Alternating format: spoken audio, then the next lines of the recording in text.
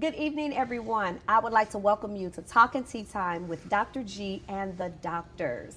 This evening, I am going to be sharing the tea of the day. Today, I decided to stop by Quick Trip. If you all know, this is one of my favorite spots to get my teas. So I am simply sipping on energy green tea from Quick Trip. Stay tuned. When we return, we will be discussing African Americans in law enforcement. Stay tuned.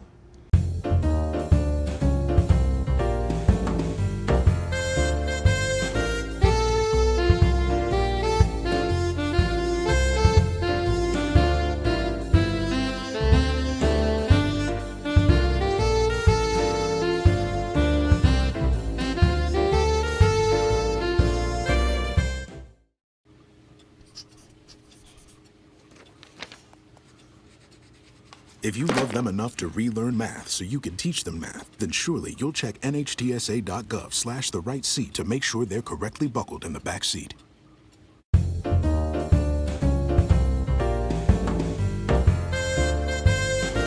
Welcome back to Talking Tea Time with Dr. G and the Doctors. Of course, I am here with my wonderful co-host. Hey, Dr. Singleton. What's up, Dr. What's Tish? up? Hey, Dr. Smith. Good evening. What's going on? So this evening, we have the pleasure to have with us in the studio Major Derek Wise. Welcome to Talking Tea Time with Dr. G and the Doctors. It's so good to be with you. Thank you for the opportunity. Oh, very nice to be with you. We are very excited to have you here in the studio with us this evening. And so this evening, we are going to be discussing African Americans in law enforcement. Okay. So Major Wise, I would just like to start with just a simple question. What made you want to go into law enforcement? Well, you know, I've being in law enforcement for over 30 years now. Years ago, I made the decision to go into law enforcement actually when I was about 16 years old, when I was fortunate enough to see one of the black troopers that lived in our community. I saw how, you know, well dressed he was and how he looked in his uniform and everything like that. And he represented something that I wanted to be. Mm-hmm. So in looking at that, I, you know, made my choice at that point to do everything that I could to try to build my skill set that I can be considered for that. More so to represent our communities, because again, we did not see a lot of African Americans in law enforcement. So with that in mind, you know, I've always had kind of the service mindset of serving. Mm-hmm. So that was an opportunity to do that. So seeing that and then wanting to be more active in the community, I thought that I could be representative at that time. Right. I heard you say that you have been doing this for 30 years. Yes. So to do anything for 30 years, you really have to have a passion for it. Definitely. So can you give me, what would you say over the years, what have been some of the challenges that you faced being in law enforcement? Well, and Dr. Tish, you definitely hit on the head when you said that it's a career. Mm-hmm. Law enforcement is not for everybody. So it's picking and choosing what you want to do. And when you're passionate at something, you will give your all. You will make sure that you are dedicating everything you can to develop your craft. So that's through training, that's through opportunities, that's making sure that you are representative of not only, first of all, your last name as a person, but also your agency and the profession as a whole. So some of the challenges in law enforcement continues to be trying to come up with that balance and that model of policing that provides the best service for the community. Mm-hmm. So that's always the challenge, but being able to get out and speak on formats such as this, right. Being able to be active in the community and being a part of the human element of a community is very important. So that's kind of how you overcome those challenges. But I look at challenges as opportunities, to be honest with you, because that's an opportunity to grow. That's an opportunity to get better at what we do. Mm-hmm. And that's kind of what law enforcement has evolved in the 30 years that I've seen it, is that we've continued to evolve to make sure that we are, you know, trying to model what right looks like. Mm-hmm. We haven't always been able to do that. And there's an acknowledgement of that at certain levels, but we also have to continue to have that look in the mirror to see what are we doing and what we can excel in and make better. Okay, all righty. So I'll yield the floor to my co-host. Sure. Brother Wise, let's cut to third base, and I want to ask a question here. You know, statistics show that African Americans are, you know, 2, 3, 4, 5, whatever the statistics show, are much more likely than our white counterparts or others to be pulled over by the police, you know, to have negative interactions with the police and things of that nature. Tell me about, you know, some of those experiences. Tell me, you know, what is it that we, you know, as African Americans, you know, what should we be doing in those kinds of situations? You know, are we, you know, should we fear the police? You know, should we, you know, how should we conduct ourselves during just a normal traffic stop? You know, what are the things that we can help our brothers with doing? Well, that's a great question, Doctor. You kind of asked a multi-layered cake question. I laid it on you. So let me try to dissect that a little bit. But you know, certainly the question is there. Starting with how you conduct yourself in a traffic stop, I think that's probably the easiest. What's going to be the most effective for not only black motorists or any motorist for that matter is to be non-confrontational at any traffic stop you come to. That encounter is never going to be good if it's confrontational, if that means anything. So whether you are in agreement with the traffic stop or not, that is not the format at that particular point in time to try to air that grievance or what have you. Keeping in mind that a traffic stop is only a traffic stop. It does not mean guilt. So there are remedies for if you believe that what you're being stopped for, you are not guilty of, you're innocent of. So that portion of it, I would encourage anyone, not only black motorists, but any motorist in any situation where you are pull over to where it is safe, and then be as non-confrontational and as non-threatening as you can be, if that makes sense. That will make sure, or at least increase the likelihood that the encounter won't go bad. Okay. There are many instances, again, to where we can probably talk for 4 hours about why traffic stops go bad. But a lot of time it's a breakdown in communication. So once the breakdown in communication comes, which can add to a lot of different reasons why that happened, not just race, but it could be, again, a lack of understanding of the culture of the people that you're dealing with. So again, acknowledging some of those things that we have seen, we've tried to address those through training and through different exposures so that folks can kind of see people different than they are, if that makes sense. So getting an understanding of the folks you are policing from the police side makes a big difference in being able to, again, present a model that is a policing model that has the perception and also the reality of being consistent and fair. And that's what people want. So we found that through data that they don't just treat me the same, treat me with respect, and that goes both ways. So that those encounters are there. As far as the statistics regarding the traffic stop data, without seeing that, you know, certainly I can't comment or get too far in the weeds on that, but sure. If you are stopped, the first thing I will encourage everyone is to first of all get legal. So if your driver's license is legal or is valid, your plates are squared away, you got your insurance, you got all of the different things that is required by law, then even if you are stopped, then again, that encounter is a lot better than you trying to defend the fact you don't have a valid driver's license. There's no defense of that.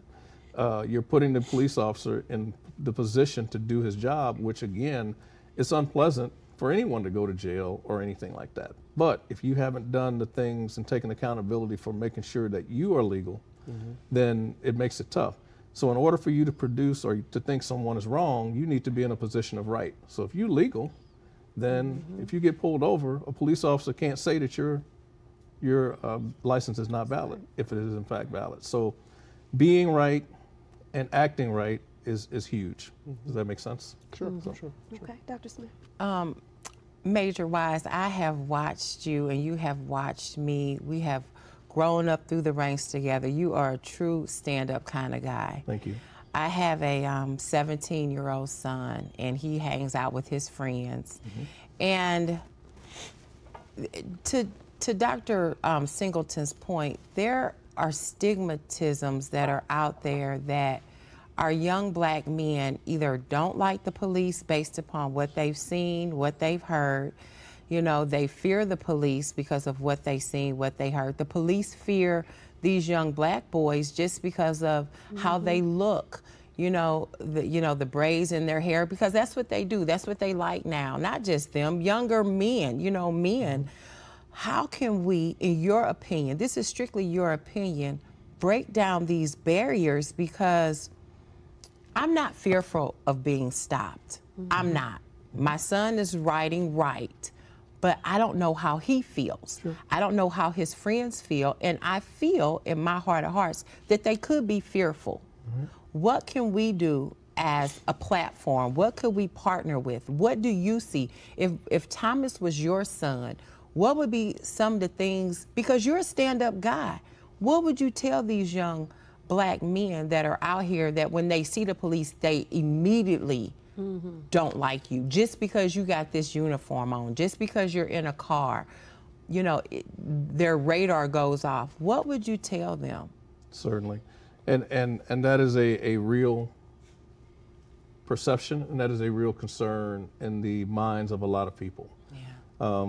I would tell and encourage, just like I did my own sons, is that don't model an image that you don't, want or think that it's going to represent you. So in other words, if you're modeling an image or a conduct that is could be perceived as a threat, or, gangster-like, all of the different things that will bring about that stigma, per se, then a lot of people who don't know you will automatically look at you and make a judgment of you based on how you look.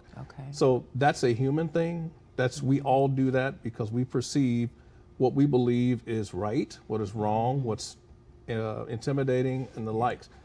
So I would encourage them to take a look at who you're modeling.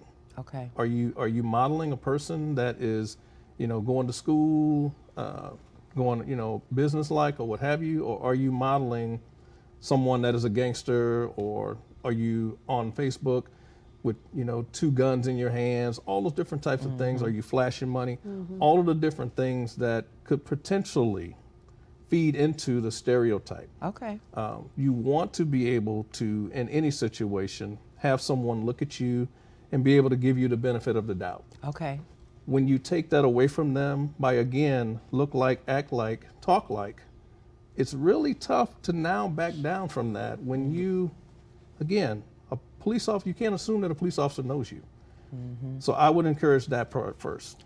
Second, I would have that conversation in the home with my youngster, and I would explain to them what that could be perceived as and what that could be and the consequences of that. They should not fear the police, but they certainly should respect what happens and what goes on and what policing is. Explain to them what policing is. Can you define policing for us? Because I don't even know. I know when I get pulled over, I'm trying to be as nice as I can. So that's me, though. And also, Major, to address what Dr. Smith just said, we're going to take a short break, and when we come back, I want to continue that conversation of the fear that they have of police. Stay tuned. We'll be right back with Talking Tea Time with Dr. G and the Doctors.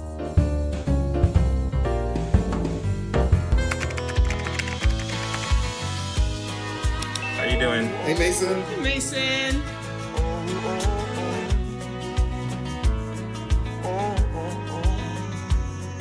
Thank you. A place to make my own. A place that I call home. This place that I call home.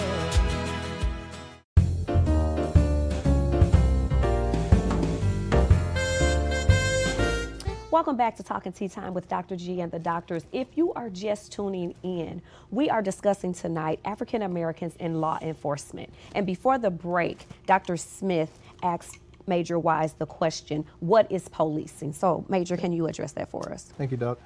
Policing in its most rawest form is the process of providing safety to the community through partnering with the community and by providing that that dovetail of making sure that people are safe and serving the community. So that's basically what policing is. It's a model providing for the opportunity to protection of individual liberties, so that you will be able to go about your business. You'll be able to sit in your home on your patio deck with your family without worrying about, someone or an intruder coming in and again infringing upon your liberties, to the pursuit of happiness. So that's in its raw sense.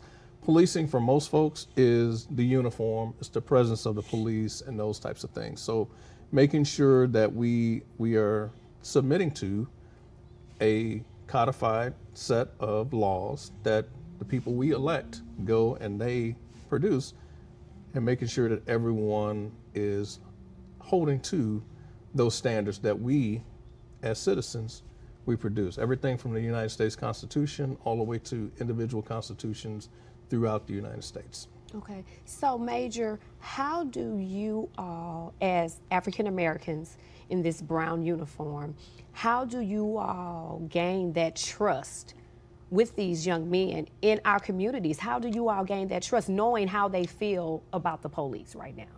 By one interaction at a time. Every single interaction I have, whether it's on a traffic stop or whether it's dealing with something else, is important, of how I treat that person, how I look in uniform, how I talk to them and everything. Not only that, it's how I treat them when I'm out of uniform.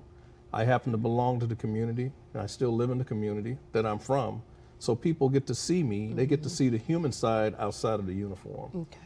We've got to understand that showing our human side humanizes us. We're not robots, and that a lot of men and women put on the uniform and the badge every single day, and behind this badge and behind the patch is a beating heart of a human being. And so trying to provide that through partnering with stakeholders, going to a lot of the different things, becoming Little League coaches, participating in political venues within your community, just doing things and having a conversation with folks, showing them that you are listening to some of their concerns and addressing some of their concerns.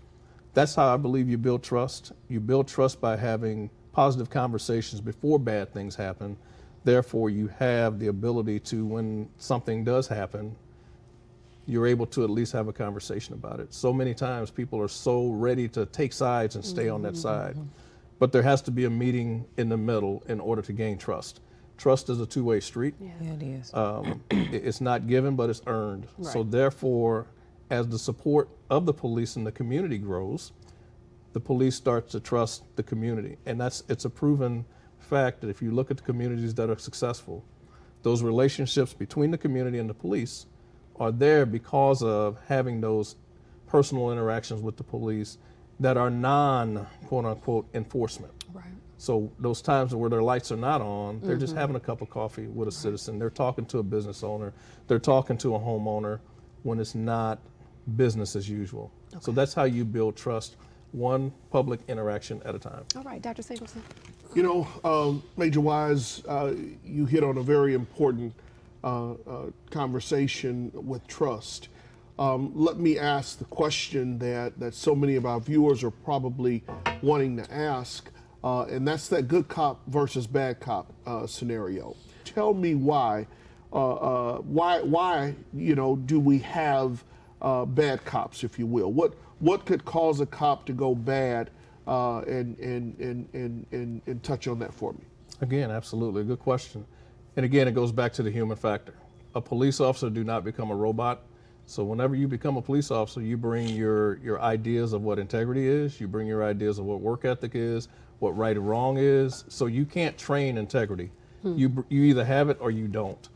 You can't train moral compass. You either have it or you don't. So therefore, you have folks that unfortunately will meet. They will go under the gate. They will camouflage themselves to where they are making it through the process. They will end up as police officers. However, and then until the bad thing happens, you just don't know. So it's a trust relationship until it happens. So it's almost like, as long as everything is running fine, then you think it's fine.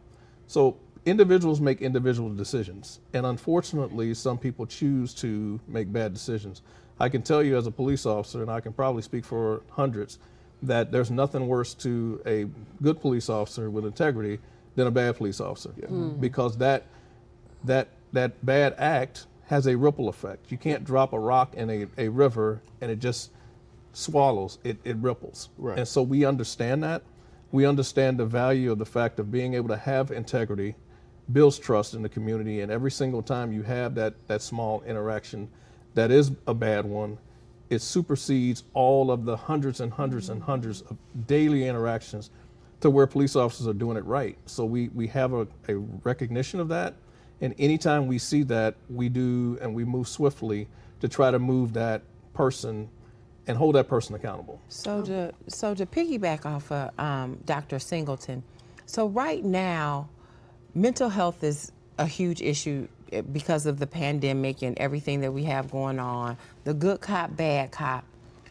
What do you do, Major Wise, to keep your mental, because do you ever become scared or upset when you see these things happening across our nation, in our communities, where the bad cop has acted out? Now you have this uproar with these people, they're upset, they're coming after you. What do you do for your mental health? How do you remain that man of integrity still and not want to turn to the bad cop? Because it could be probably like a light switch. You know, when you have people after you, when you haven't done anything, and this guy over here has, but you all have to remain as a united front. So how do you keep your sanity? How do you keep wanting to put that badge on and wanting to keep the, keeping the right attitude and wanting to police in the right way? Well, first off, it's in my heart to do it. And I don't take any action that's against or anti-police personal. And so by doing that allows me to conceptualize exactly what it is and to not take it to where it destroys me or it changes my direction, if that makes sense. Okay. So in doing that, I also pray. Okay. I am a man of God. So I look at that as my biggest factor in being able to talk people through. Going back to my answer a little bit earlier, having interactions with people prior to something bad happening or me actually having to come and put handcuffs on people, understanding who I am as a person first as opposed to a law enforcement officer. Okay. That's what keeps me going, and the fact that of all of the different cases that I've handled over the years, I know that there is somebody out there that's going to need me or a police officer like me to come to their aid at the worst time in their life. Mm-hmm. So that's, unfortunately, it may be the homicide or the death of one of their kids, their loved one. Or it may be something as simple as I'm on the side of the road, I'm in the middle of nowhere, I got 2 kids in the car, I got a flat tire. So that's the range of being able to keep me going, because I know it's going to be somebody out there. Because of the fact that I love doing what I do, that makes it easy for me to get up the next day, even in the most toughest times, and I've had those, to be able to get up and know that I'm doing a noble job, and I know it's a thankless job, but it's because I've been so blessed to do it. I look at it in the wholehearted way of doing it, as opposed to someone who is emotionally drained and looking for someone to lash out to. Are there measures in place with the officers for when you do get mentally drained? So you all, behind the scenes, you all have stuff to help you cope? 100%. Illinois State Police, we have a wellness program to where we have an opportunity for officers that feel that they are in need of, That's good to know.